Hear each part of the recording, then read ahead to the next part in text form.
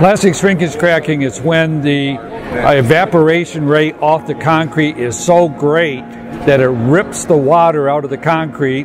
By ripping it out of the concrete, you end up with cracks in the concrete. This is something that happens during the construction of the concrete while it's still a plastic. So it's a very major concern and problem while we're doing construction.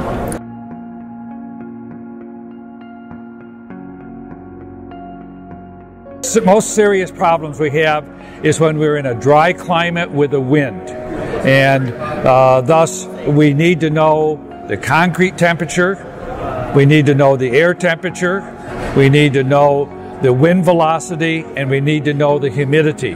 Using handheld weather stations like Kestrel has is ideal because it allows you to make the measurements. You want to measure within 2 to 4 feet of where you're placing the concrete, and just getting the information from a weather station or from an airport miles away is not that helpful. Handheld weather stations allows you to get the information right where you are placing your concrete.